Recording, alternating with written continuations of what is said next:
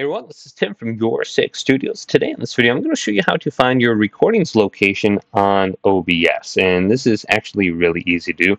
All you have to do is go up to File, and then go to Show Recordings right here.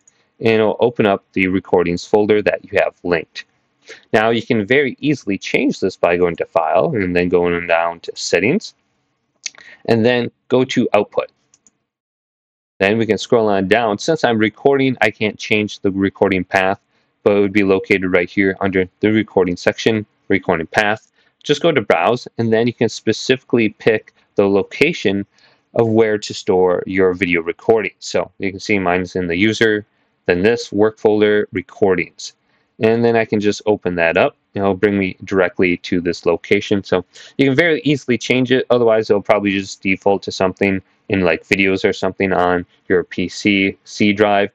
But hopefully this video did indeed help you out. If it did, leave it a big thumbs up and subscribe my channel down below for more tech up videos coming up next on Your Six Studios.